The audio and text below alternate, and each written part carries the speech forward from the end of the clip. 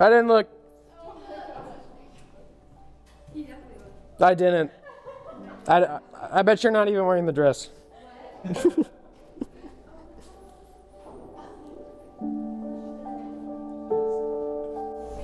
a tap on the shoulder.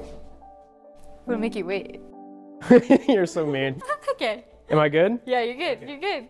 You're good. Oh my gosh. Do you see? You like it? Yes. Yes, I love it. You look really good. Don't cry. I know with everyone watching. I know.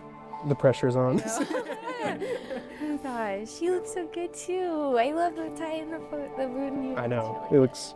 I'm very happy about it. So. Oh, you look very pretty. Yes, I do love it. Okay. Okay. Are you ready to cry? Yeah, but we're doing our letters downstairs because I don't want everyone and their mom watching. Okay. That's fair. I understand. Yeah.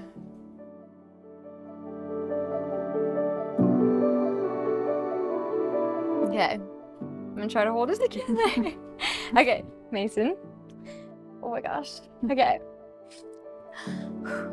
As I said before you today. Oh my gosh, how am I gonna get through this? Okay. I cannot believe we are finally here. I know you and I have been dreaming about this day since before we could even drive. I'm just feeling so excited and grateful to be marrying you. I remember when we were 15, you told me you thought the core values of a relationship should be friendship, communication, and Jesus. Though it seems simple, and we didn't know it at the time, this would go on to be a wonderful description of why our relationship works. There's no doubt in my mind that God has brought us together, and I truly believe He brought us together for a purpose, to build His kingdom and to display His power of transformation in both of our lives. He's caused both of us to grow in tremendous, unexpected ways, and I know He's not done yet. Well, Mason, Hannah, it is an honor for me to be here today and to witness the beginning of a great journey for you guys to be married. Mason, when I first came to Journey back in January 2021, I immediately, upon my first day, inherited 16 children that were interns. You were one of those kids, and I remember meeting you and just getting to know you a little bit, and I knew back then you had no idea what you were doing with your life. And eventually I heard about this girlfriend that you had, supposedly. You had this girlfriend named Hannah, and she sounded amazing, and people loved her, but I was like, I wasn't sure if it was real. Like, it kind of sounded like I have a girlfriend, but she goes to a different school kind of thing, and I was like, do you? And come to find out, he did. She was very real, and she was everything that I had heard about her. And so to see that journey, just over 2.5 years of you guys growing individually together, and now as grown people getting married, it's just an honor to be here with you guys today.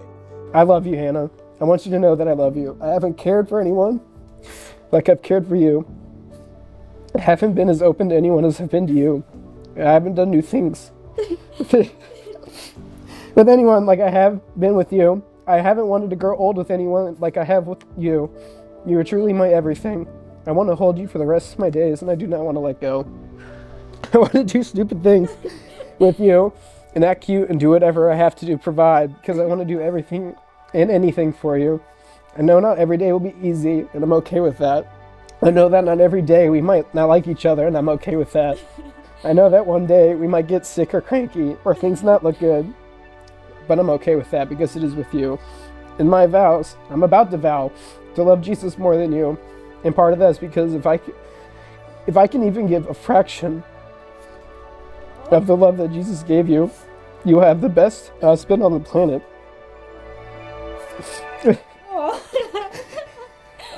It's funny, I feel like at this point either of us are both crying. So I'm gonna wrap it up. Hannah, my beautiful fiance, Evelyn Oma Seeger, I love you forever and always. May God always be in the center and have you by my side. Since they have made these commitments before God in this assembly, by the authority of God and by the laws of the state, I declare that Mason and Hannah are husband and wife. Mason, you may kiss your bride.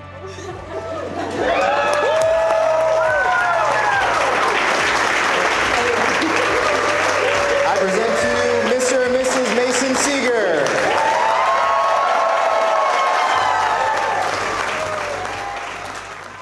I'm Greg Efelin. I happen to be the father of the bride. Yeah, I guess as we said last night, I've known Hannah since I drove her home from the hospital. Probably a little bit more than that.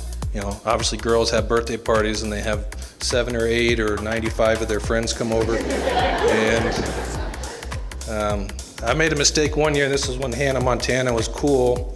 So here it was bedtime, and I decided I'm gonna play a Hannah Montana movie for him.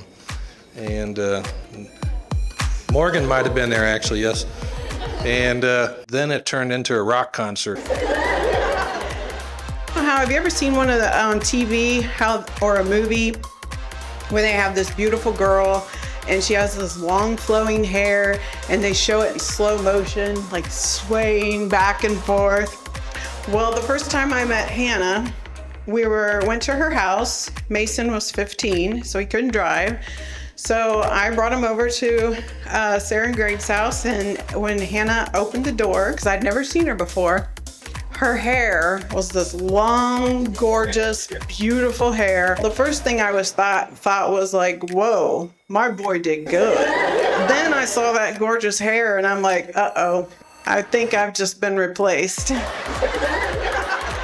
I don't know if you know me, my name is Adam, and I have the honor of being Mason's best man. Mason and I have known each other for the better part of 10 years. We first met at church, and man, was it love at first sight. We had so much in common. We were in orchestra together, we both hated PE, and we were scared to talk to girls, so it's safe to say we were both huge nerds. I also think it's safe to say we figured out the girls thing. It's almost. This was the first time I'd ever experienced oh, I'm gonna cry.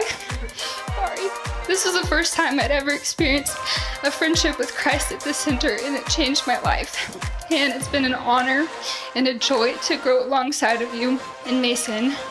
I've watched you love my best friend with boldness and understanding. You serve others wholeheartedly, and you're willing to sacrifice despite the cost. Let these things be the foundation of your new role as husband, and trust that God has and is equipping you. And know that my threat that I so boldly confronted you with in 9th grade still stands. You better protect her, and you better not hurt her, or else.